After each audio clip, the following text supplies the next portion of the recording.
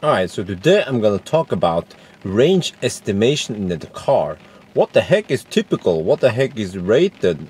And what about ideal? Oh, yeah, so I'm gonna explain all that. So you see here, we have 132 kilometers of range. It's currently set to typical and range mode on. So I'm charging right now. But let me show you what happens. Okay, let me show you on this screen here. So again, 132 kilometers. And it's an estimation of what the range is based on the constant. So you know, it's sort of like a misconception. People think that this range depends on your driving style, but it doesn't. Tesla, they set a constant based on what car you have. So you see, for instance, this one is a Model X. What? Is there no way to?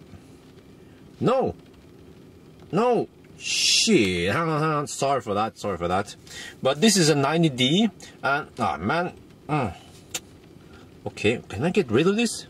There, that one, can I like, no habla, okay, but anyway, the 90D, I have measured the typical to be 200 watt-hour per kilometer, but the Model X P90D, my car, is 210.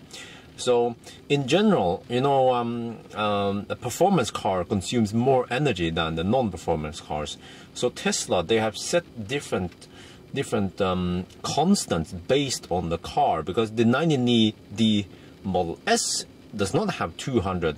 I measure it to be around 173. It's way more efficient.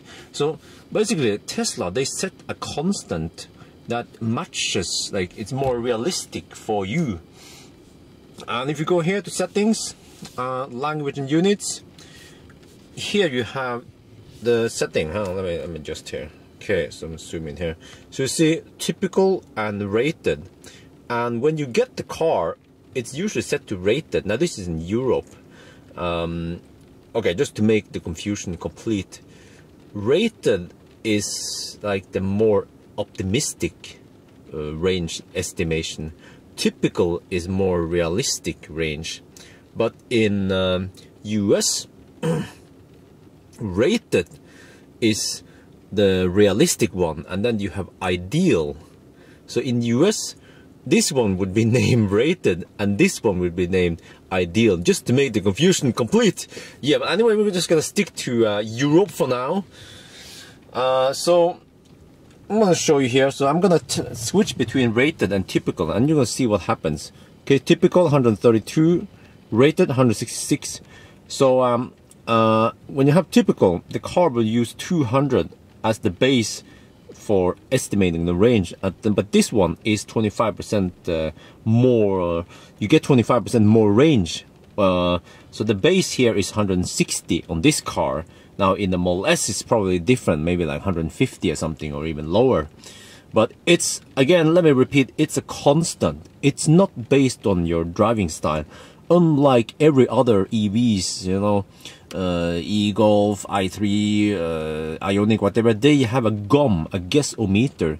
Tesla, well, I mean, this one is not a GOM, it's not a guessometer, it's based on a constant. Alright? Get that? Listen to Uncle Björn. So, in a way, you can say that Tesla does not have a GOM, and some people might not like it, some people like it. I like this one because it's more consistent. The GOM is nice, but the GOM will, you know, you see this graph, you know, when you go uphill, it will estimate, oh, you're not going to make it, and then we go downhill, it's going to say, oh yeah, you can make it just fine. So GOM has its pros and cons. But okay, so enough about that. So the difference between, let me just go back here, typical and rated. And you see some of you guys who just bought the car, and you'll be like, oh yeah, but you know, I didn't get the range that was advertised. Well, most likely you have your setting on typical, which is a good thing. Leave it on typical. Rated is like you drive with a hat or something. Yeah, you drive really slow or something, or I don't know. Typical is more realistic. So what you should do once you buy the car is set to the typical, because the rated is really hard to achieve. This one, Yeah, it's ain't gonna happen. Yeah, let's put it that way. But also another thing I'm gonna point out is that you cannot use this range as a measurement for battery degradation, because degradation, degradation will happen. So people who think that your car does not degrade, it's not true. I mean, everyone gets older. Yeah, everything ages. The battery pack will also age. That's a fact. So, for instance, if you have a fully charged car and you get, let's say, 400 kilometers, and then after 2 years you still get 400 kilometers, that doesn't mean that you don't have a degradation. It means that during that time, Tesla might have changed the formula. Remember what I said? 200 was the base. Maybe they tweaked it so that the base is not 200 anymore for this car. The base is 195. And then suddenly it could seem like you would have more range, but in reality, what matters in the end is over here, like how much energy you can get out of your battery pack if you charge it to 100% and then slowly discharge it with a low consumption to 0%. Then you will know how much degradation you have. And just to make it even more confusing to you, and why you should not look at this like estimation for degradation, is that, okay, so we see 133 kilometers, right? Okay, so I'm going to do something here. If you go to controls, range mode, okay, switch it off. Okay, 133. Let's see, it takes like 10 seconds, and then it should change.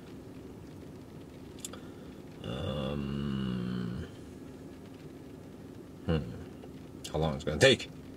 Shit. Every time I'm going to demonstrate something, it doesn't happen. Oh. Okay. Come on. Okay, let me switch on range mode again then. 133. Because that one changes. I mean, when you switch a range mode on and off, you will get a different range estimation. So maybe it's better if I use rated. Yeah, let me try to provoke that. Okay, let me switch here, settings, rated, okay, because then we get a higher number. 167, okay. Let's switch on, off range mode. 167, let me see what happens. It should change. I just tested this right before I started recording, just to verify that it still works like that. But of course, now that I'm gonna show you guys, it doesn't work. Oh, freaking. Okay, whatever then. But my point was that when you switch on and off range mode, the range increases and decreases by 1 back and forth when you switch that. I don't know what the heck, why it doesn't happen now. It could have something to do with the temperature of the battery pack. So yeah, let me switch on range mode, and I usually just have range mode on, and I don't use rated, I use typical. Yeah.